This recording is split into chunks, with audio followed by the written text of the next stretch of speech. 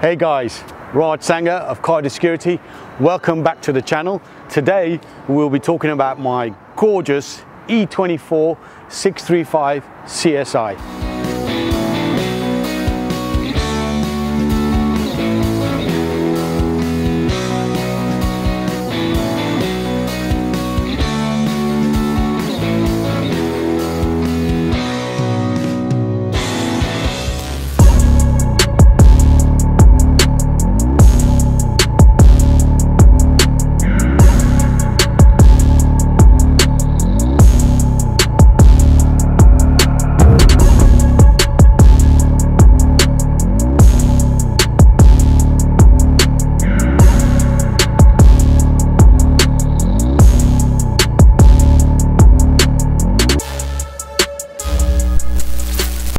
Okay, so why a 635 CSI?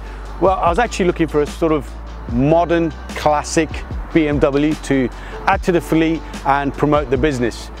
Looked at 840 CI Sports and 635 CSIs. In the end, obviously went for a 635 CSI, but this is actually my second 635 CSI. I purchased a Misano red 635 off a friend, Tom Horna. That needed saving. He'd had it for 3 years parked on his driveway, needed a heap load of work. Bought the car, started doing some work, and then this particular car popped up at Merlin's place, the Duke of London. It's in Macau Blue, which is my favorite color for the classic BMs. Saw the car at a car and coffee event at the Duke's place, fell in love with it. 3 days later, done the deal. So this is an E24, that's BMW's internal code, 1989 Motorsport 635 CSI. Motorsport, don't get confused with M6. This is not an M6. The Motorsport version was released at the end of the 635 sort of life cycle, and it was a limited edition run of 180 units in 3 colors. Those colors were named after racing circuits. You got Misano Red, Nogara Silver, and Macau Blue. Macau Blue is actually the rarest of those 3 colors. So what makes this different to the normal 635? What does that Motorsport Edition include? So the Motorsport version has the Shadowline exterior trim, also has electric sunroof, rear seat head restraints, the tricolor M Sport labels like on the steering wheel, graduated tinted front screen, memory seats, AC, electric mirrors, headlight wipers which look pretty cool, the rear spoiler, the leather trim steering wheel, and the rear window blind. Interior specs, which is also part of the Motorsport Edition, is this stunning Lotus white Napa leather. So all the Macau Blue Motorsports came with the Lotus white Napa leather. The Misano red and the Nogara silvers came with a black leather. So you've got hand stitched leather on the seats, the door panels, the center console, the glove box, roof lining, the sun visors, also the door pillars, the upper part of the door trim, and the dashboard. That's a lot of leather in this car. How did I purchase the car and what did it look like? Well, it actually looked pretty good. It looked like this, but without these hard to get wheels, and we'll talk about those in a moment. The previous owner had painted the car, stripped it all back, the wings had been removed. These cars suffer from rust, very typical of 80s BMWs, around the wings. That was all treated. There's a fair amount of welding that's been done. Some of the perishables, like these strips, they were replaced with new strips. Some of the strips here as well. So it was a pretty comprehensive restoration that was done by the previous owner. But me, with my paint OCD, it wasn't to the standard that I'd be happy with.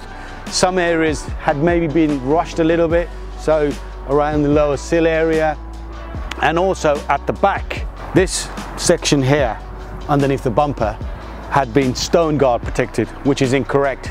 So that had to be stripped back and repainted in Macau Blue. Obviously, there's only one painter that I know is probably the best in the game, and that's Greg Howell of Southern Buddies. Another plug for you, Greg. Car was dropped to Greg, and some of these areas were rectified.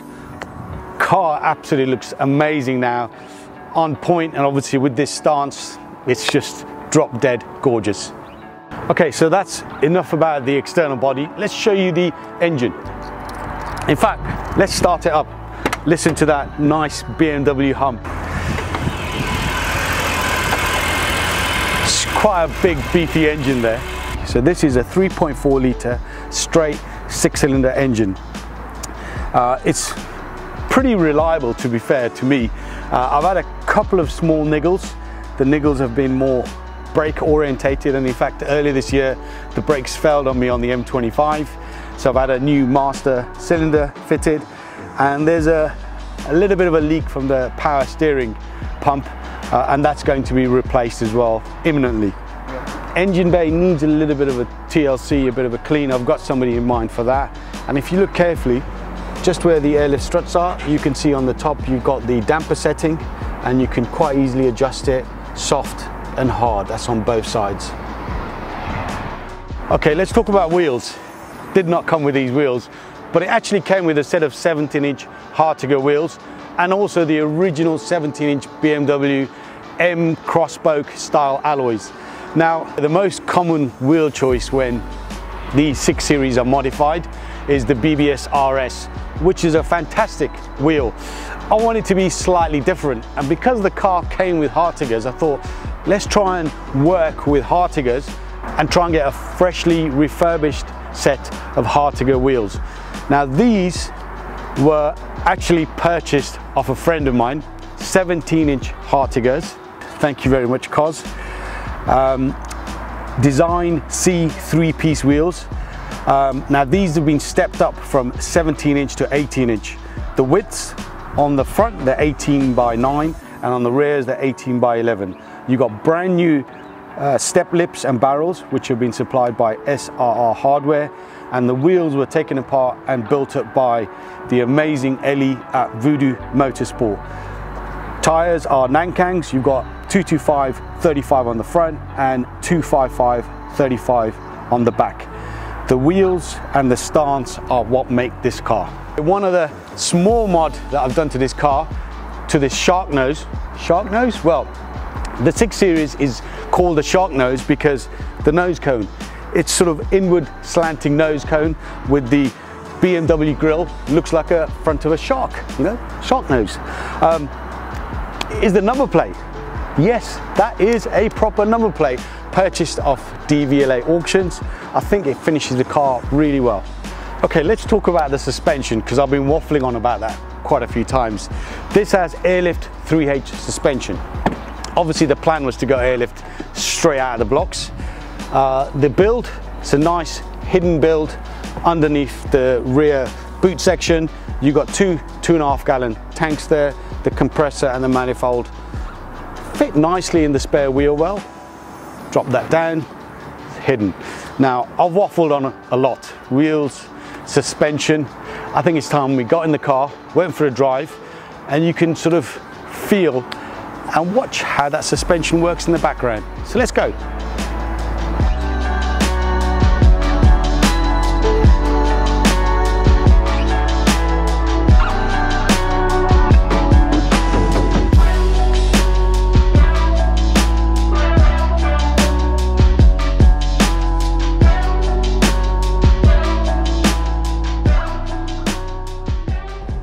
Okay, so what's it like to drive? Well, weighs 1,450 kilograms, which is heavy. 0 to 60 in 7.5 seconds.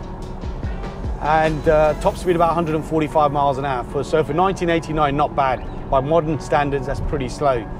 4-speed automatic gearbox, which is switchable. You've got sport mode. I can drop it down a gear, put it into sport. Let's see if it goes. Okay, it gets going, you know. And when it is going, it is very smooth. Brakes, pretty good as well. Decent stopping power. And let's talk about the suspension. Now the original suspension, the stock springs, typical of this era, a little bit boaty. You know, these cars, big cars, you throw it into a corner, you can feel a bit of body roll. The airlift 3H suspension has transformed this car. You can actually now throw it around with very little body roll. There's no way you could have done that on the stock suspension. The controller itself, we mounted that in an old retro Motorola phone kit, sort of period correct of the late 80s and 90s. Rather than fitting the controller in the center console somewhere or in the glove box, we thought it looked kind of cool to fit it in a phone kit. The dash layout, well, you've got the trip computer there. That gives you MPH and so on. Fantastic head unit, the Blaupunkt SQR 46 dab, the cool looking retro head unit, which is a must if you've got an 80s or 90s German car. They all came with Blaupunkt stereos. That unit's already been reviewed on the channel. I won't talk about that unit, we'll drop a link in. We've upgraded the speakers to just Pioneer speakers. These are 4x6 speakers. We haven't added a sub. At some point we'll add a sub and an amp. In terms of ergonomic layout, typical BMW from this area, very solid, very well built, loads of leather everywhere, being the Motorsport Edition. Big steering wheel, not to my liking. I'll probably change that at some point. BMW layout with the speedo on the left and the big rev counter on the right. You've got the service interval indicator in the middle. On the right hand side, which you probably can't see, we'll throw up a pic, you've got the onboard diagnostics computer, which gives you any updates on any issues that the car might have, you know, if one of the bulbs have gone or if the car's low on oil.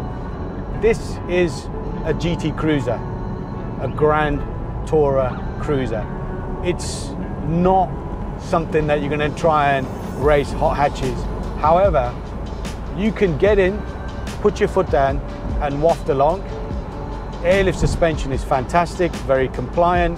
You know, you don't feel all the, with most BMWs, especially the M versions, you tend to feel every camber adjustment in the road, little stones, and you know, you feel everything. With this, you don't. Maybe it's those big tires as well doing that fantastic job. One thing which is a negative about this car is the steering wheel. The actual feedback and the turn-in, I don't like that slow response. I'm used to cars where you turn in and bang, the steering wheel's on point, you move in that direction and the car goes. A little negative, and you know, I've got to take into account this is a GT car, but it doesn't take away all the drama and the theatre of this car. It's still a cool car, still fantastic to drive, and a great place to be in.